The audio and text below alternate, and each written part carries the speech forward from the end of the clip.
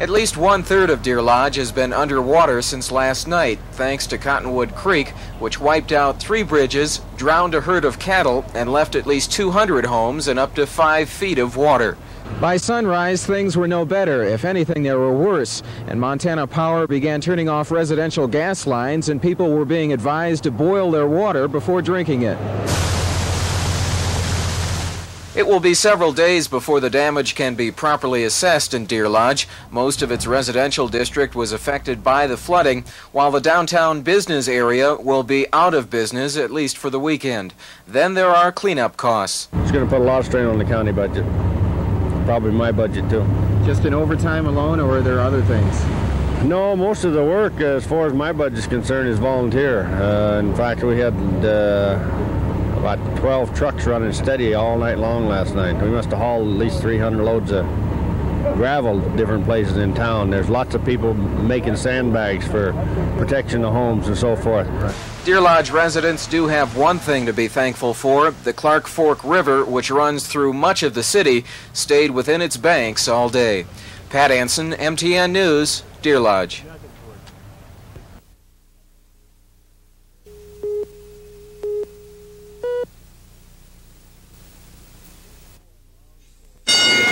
Day 4 and round 4 of the special session saw the Republicans continuing to push through bills that would make only minor alterations in prison policy, the so-called Band-Aid bills. Democrats, on the other hand, continue to have trouble sponsoring Governor Schwinden's program, what has become known as the bricks and mortar legislation. The principal brick, a bill calling for a $9.6 million expansion at the existing prison, still lies tabled in the committee stage, but Schwinden says it isn't dead yet. I don't think it's dead, Pat. We're going to continue to push for the entire package. I have every indication that somewhere between 50 and 75% of our recommendations are going to be coming on down. Over in the Senate, Paul Boylan of Bozeman managed to revive a bill that would drastically alter the chain of command for Warden Hank Risley. Boylan wants Risley to report directly to Governor Schwinden instead of Institutions Director Carol South. That would streamline prison management, according to Boylan, but others saw it as an attempt to reduce South's influence on Risley. He is by no means a yes man to Carol South, and I think that we will find as he continues to do the kind of work that he is capable of doing and has done, that he will be one of the good wardens. Throughout this session, there's been a growing consensus that it's being hamstrung by politics, and ultimately, little will be accomplished.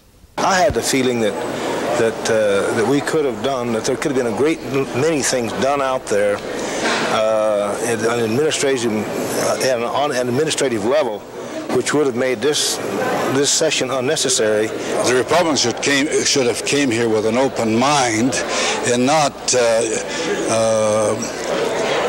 have a set ideas before all of the programs were discussed. There's competing philosophies here that really haven't had time to work themselves out and exchange ideas. It's really kind of a crazy situation. Predictions on when the session might end now range from this weekend all the way to Tuesday. Pat Anson, MTN News, Helena.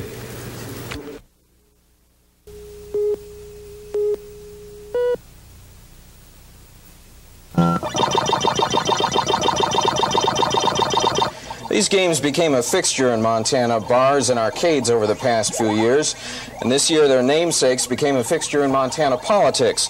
Sometimes they court the candidate and sometimes the candidate courts them, but either way, PACs now play a major role in the Montana political process. This year, PAC money accounted for a third of all the donations given to Montana's major party congressional candidates. Libertarians refused to accept PAC funds, although it's doubtful they were offered any. Broken down as a percentage of total donations, PAC money accounts for more than half of all the funds used in the Pat Williams and John Melcher campaigns. PACs have also become more active in state legislative races, where they have a history of picking winners. University of Montana professor Jim Lopatch.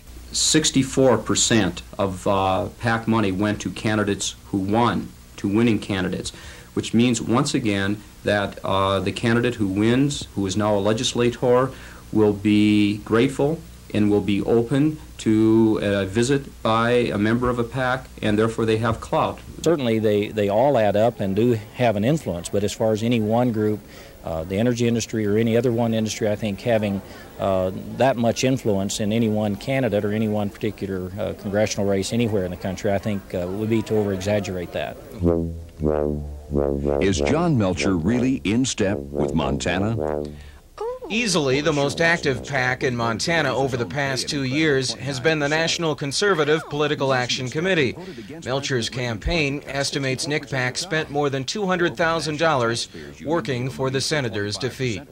Pat Anson, MTN News, Great Falls. Isn't it time we sent him a message?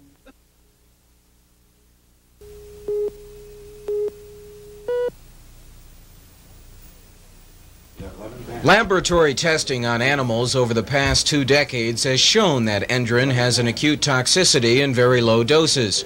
It disrupts the central nervous system, causing dizziness, convulsions, and sometimes death. But the State Agriculture Department says there was little it could do in the spring to prevent wheat farmers from applying endrin to their fields. It was a registered pesticide with the Environmental Protection Agency, indicating it was a safe pesticide when used properly. So the department did not consult with other state agencies. Was the health department ever brought into the decision process? Did someone from Ag come over here and ask you about endrin? To my knowledge, no. Did they consult with Dr. Droynen? He says not. Did they consult with anyone in this department? To my knowledge, no. The Fish, Wildlife, and Parks Department was also kept in the dark, which prompted wildlife biologist Tom Masale to write a long memo to his superiors in April after the apparent endrin-caused death of several birds and fish. Masale complained that there was no pre-spray coordination among state agencies. He's saying that there was no cooperation. I guess I really don't have much reaction to that. If that's how he feels, I don't think he understands how the system works. Every time they decide to apply, they do not have to run to us or run the EPA or any state agency and ask for permission. Because if it's a registered pesticide, it's basically saying it's safe, and if they're properly licensed, then they have met the basic requirements of the state. We're now into a point where, looking back on it, we're saying that the system didn't address this problem adequately. State officials all agree on 2 things now: that the cooperation between agencies today is excellent, and that in hindsight they should have taken a harder look at endrin before the spraying began. Pat Anson, MTN News, Helena.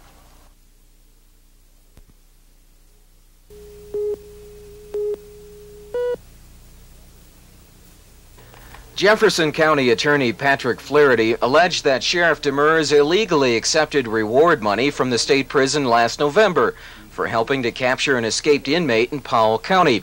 Demers later returned the money, but Flaherty, who's been feuding with the sheriff for several months, maintained that acceptance was a violation of state law, a violation that should cost Demers his office. Gene Peacock, Demers' attorney, said that was nonsense and charged that Flaherty was conducting a vendetta against the sheriff.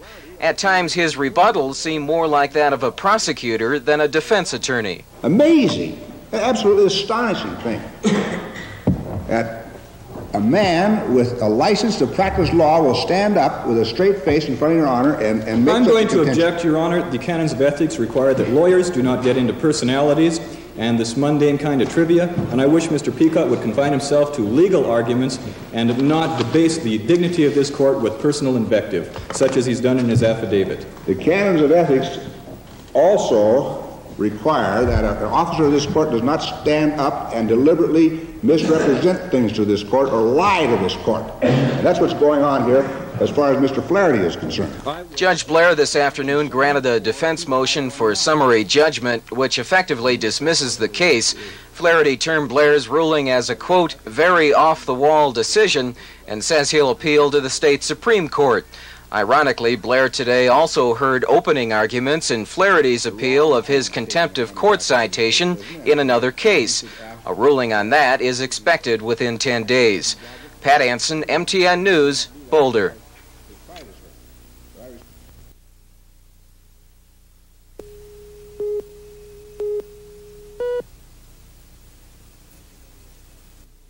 Presently, it's costing us in excess of $1 a pound to produce copper, and the price last week was 76 cents.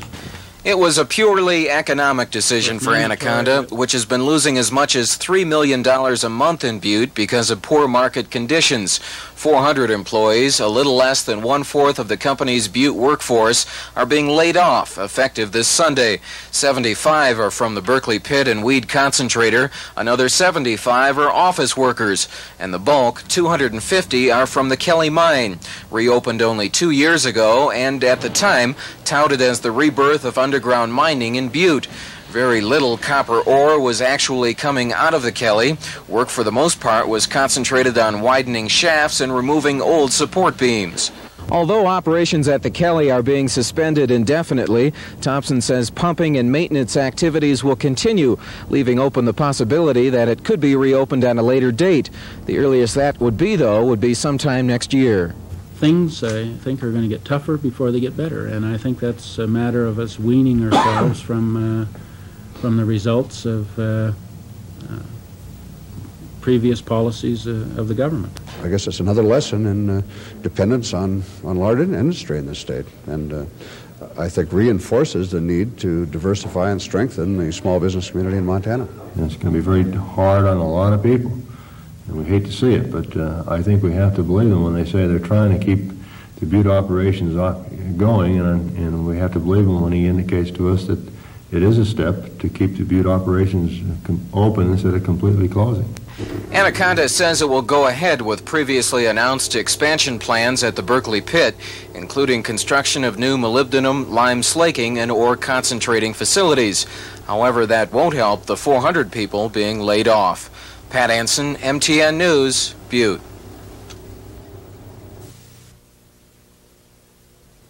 The Anaconda smelter in Anaconda is ranked by the EPA as the 46th most hazardous dump site in the country. Now, that's out of thousands of other sites the agency has been studying over the past few years. But whether the smelter actually poses a threat to public health or the environment is something that's in dispute.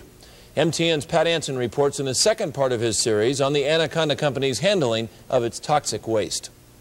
The Anaconda Company and the EPA spent several months last year taking water and soil samples in the Anaconda area. For the most part, the study focused on how the smelter and its slag piles were affecting ground and surface water. The testing found traces of over a dozen heavy metals, including dangerous ones like arsenic, lead, and mercury. But as the company pointed out in its draft report, the levels showed substantial compliance with national drinking water standards. But the EPA may not go along with the company's conclusion. Anaconda measured the water only for dissolved metal content, ignoring the metals found in suspended particles. The drinking water standards Anaconda cites in its study are based on total metal content, dissolved and suspended. So the company may have been comparing apples with oranges. Typically, when you do a groundwater sample, you find very little suspended material.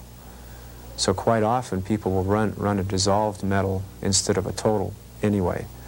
And so I don't know how erroneous it is. It's not completely correct.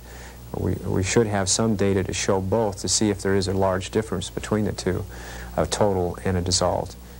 Only 10 soil samples were taken in the Anaconda area, and areas downwind from the stack produced positive readings for arsenic, copper, lead, and zinc. But there are no health standards for soil, and so no one knows what's safe and what's not. Relating soil concentrations to impacts not only on human health but on environment, there really is this yardstick question that we raise. There's not anything specific that we have. We don't have those questions answered yet. That's an area that we definitely need to look much harder at, the soils. Anaconda, in keeping with its policy, is refusing comment about any of this. The company is very sensitive about publicity concerning the test results or its interpretation of them. More about that tomorrow. Pat Anson, MTN News, Great Falls. This week we've been telling you about the potential health hazards at the old Anaconda smelter and the Great Falls refinery. The Anaconda Company, the EPA, and the state have been examining both sites as part of a joint study agreement. Tonight, MTN's Pat Anson concludes his series on the study by looking at a part of it that has nothing to do with the public health or the environment. The study agreement is unique to begin with, but it also contains one very unusual clause concerning publicity. It was included at the insistence of the Anaconda Company and required all three parties to consult with each other about contacts with the press. The clause was so important to Anaconda, it made significant concessions in other parts of the study agreement. Why became apparent later on, when Anaconda began using the clause to pressure the EPA about its press statements. For example, when the agency began putting together a news release announcing the agreement, its first draft said the study was designed to determine contamination at the refinery and smelter. But Anaconda maintained there was no contamination, so the EPA press release was changed to say the study was designed to determine the potential for contamination. The release then went on to praise Anaconda for its spirit of cooperation. That cooperation almost ended a few months later, when the Montana Standard printed an interview with EPA engineer Jim Dunn about the initial study results. Richard Krablin, an Anaconda official in Denver, was incensed. In a letter to the EPA's regional director, Krablin said the article was a violation of the study agreement and that Dunn's comments were idle speculation. Krablin added that Anaconda could consider this adequate grounds to withdraw from the agreement, despite the great amount of work already completed. The threat was an idle one. The company did not pull out of the study agreement, and the EPA continued to give interviews to the press. We have had a pretty good relationship with the folks that are doing working with us on a day-to-day basis on the study, and Mr. Krablin has not been working with us on a day-to-day basis, so I don't know how serious he was. Why is Anaconda so sensitive about publicity and the study in general? They have an awful lot at stake. We're talking about spending their dollars to do a study that we want and that initially they didn't feel was all that necessary. Let's assume that some type of action is needed both in Great Falls and Anaconda. How much is in stake in terms of a dollar figure for Anaconda? I couldn't even guess as to how much it might be. It could be fairly large depending on what we decide needs to be removed, or it could be more of a maintenance kind of thing, but even then you're talking about long-term maintenance. You know, essentially 50 to 100 years, it could become somewhat expensive, but I have not seen any guesses on cost. And